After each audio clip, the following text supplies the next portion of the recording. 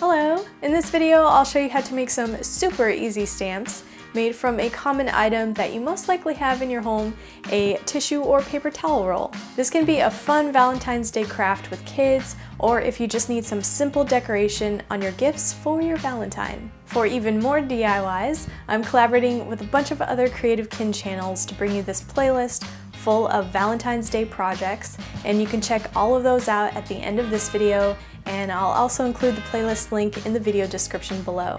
So first, I will show you how to make the kiss stamp.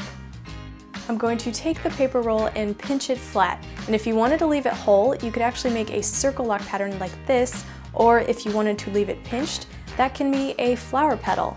To make the lip shape, push in one side to make it fold in, and shape what is called the Cupid's bow, and that's it.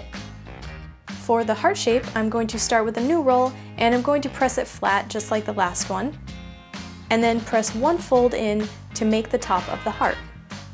And just shape the roll a bit more to make a more defined heart. Now to use these stamps, you can dip them into any paint you like. I'm using this neon pink acrylic paint. Just dip the end and start stamping. And if you want a more defined heart, you can use a rubber band, tape, or just squeeze the roll a little when you stamp. This is great for making a heart pattern, especially on handmade gift wrap, and it adds a nice touch on a card or envelope for your Valentine. You can then do the same process with the kiss-shaped stamp and try a combination, or just keep it simple like I did on this gift bag. If you try these out on your project, feel free to share any pictures with me on my social links. I would love to see them. I have a lot of other easy DIY stamps that you could try, so if you want to check those out, I'll include them in the video description below as well.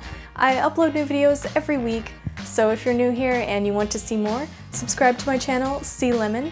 Also, don't forget to check out the other Valentine's Day DIYs that are a part of this playlist, and show them some love by subscribing to their channels. I'll see you guys next time.